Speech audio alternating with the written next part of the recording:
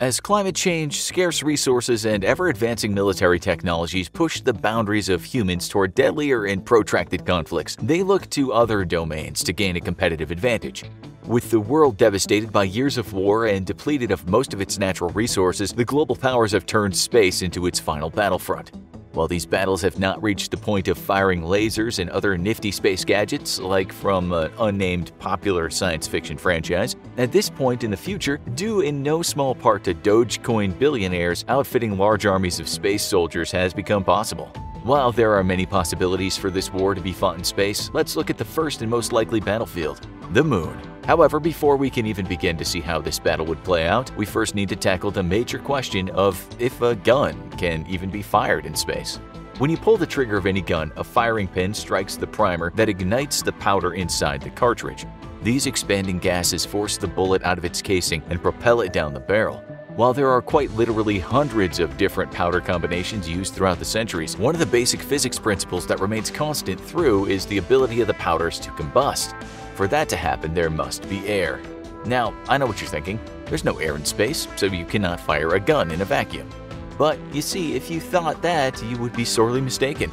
Inside each cartridge, you would find that the tiny amount of oxygen contained in each airtight and self-contained cartridge would still allow the gun to be fired. However, once you do fire that gun in space, that's where the otherworldly physics start to take place. Firstly, no matter where you fire a gun in space, you would not hear it, since there is no medium like air or water for sound to travel. However, you would still hear a very small, yet very altered sound due to the small vibrations firing the gun would have in your eardrum. When other people shoot a gun, because the sound vibrations cannot travel, you would not hear them, so if you forgot to bring that hearing protection with you on your spaceship, don't fear, since it would not make a difference anyway. Once the bullet leaves the barrel of the gun, gravity starts to take effect immediately. That's why when you fire a bullet, it will eventually drop to the ground. However, on the Moon, gravity is 1/6 the strength of the gravity on Earth, and this would make for some very interesting dynamics.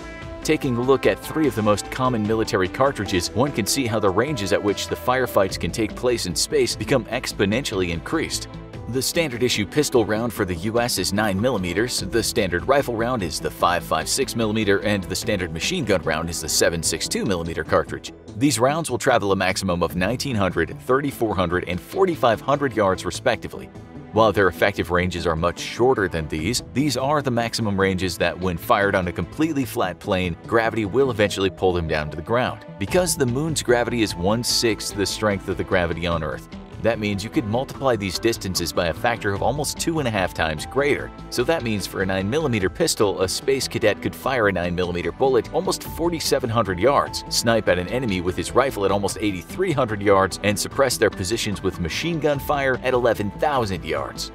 Surely, these numbers are all theoretical, since the military, at least publicly, has never tested its weapons in space. But if we're gonna go off the straight math, then it should work out this way.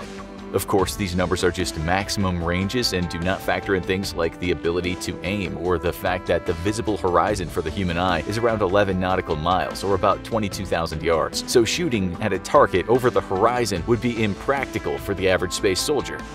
Or would it be? You see, space does some weird things, and one of those is the pull of a gravitational field. Unlike on Earth, where the atmosphere is tens of thousands of meters up, if you're already in space or on an astral body with a limited atmosphere like the Moon, or a very strong atmosphere like, say, Jupiter, then bullets can easily get sucked into these atmospheres. As one scientist described it, if you want to shoot yourself on the Moon, you would simply need to stand on a mountain at least 1,600 meters up, then fire straight ahead. Now granted, the bullet would have to not impact any other mountain or debris by doing this, and the bullet could eventually circumnavigate the Moon and come back to hit its hapless shooter. Eventually. If you fired the gun while in the void of space, it also has some weird physics that would go on.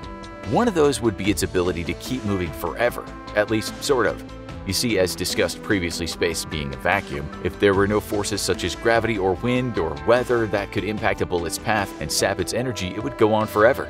In an ideal scenario, this would be the case. However, the likelihood of your bullet traveling forever in the cosmos with no other forces acting on it would be next to nothing due to all the planetary bodies acting on it.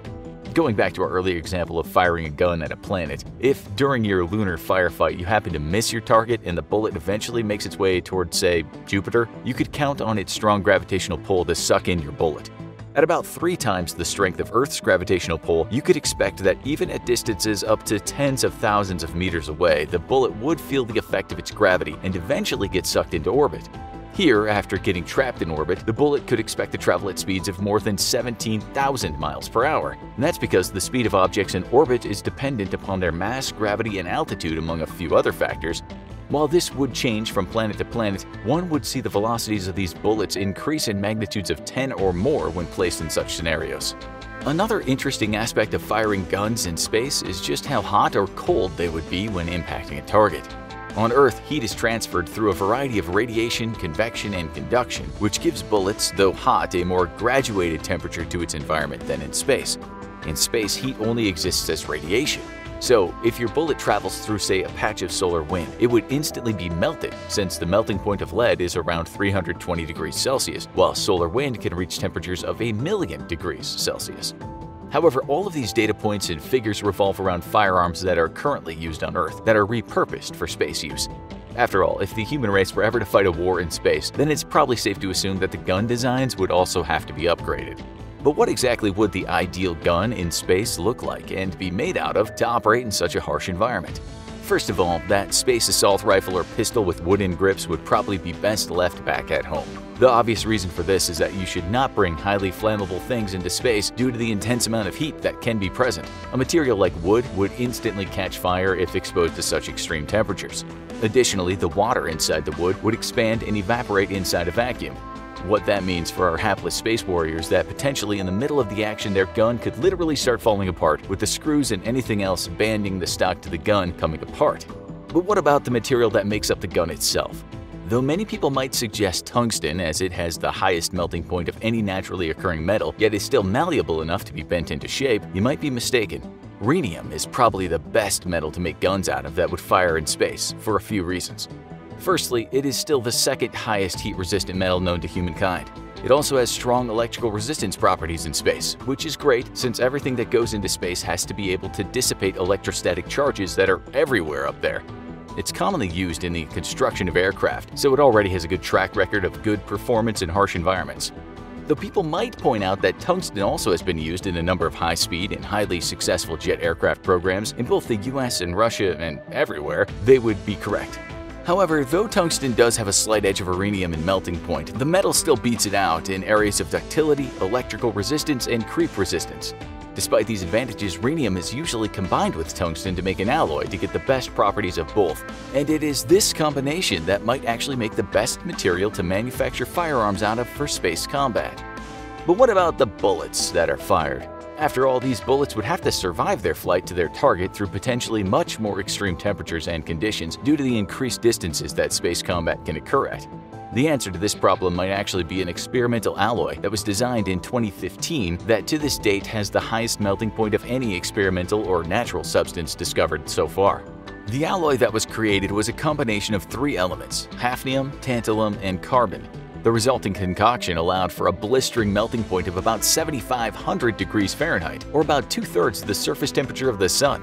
Such a metal would be perfect to use for space combat since they can handle almost everything space could throw at them, save for maybe solar wind and a black hole. Though this experimental alloy is still being developed at the University of California, there's real hope that it could be used in military applications in the future since a good portion of the funding for this research has come from the US Navy. Despite this influx of cash from Uncle Sam, the last report from 2015 was that scientists were only able to make 100 grams of the material, so it's unlikely such bullets would be available anytime soon. Overall, while firing guns in space might seem like a commander's dream with the increased ranges and zero noise, when one factors in all the harsh realities of space, firing guns might not be as simple as one might think. But who knows, maybe by the time humans actually start fighting space battles, guns might be obsolete anyway.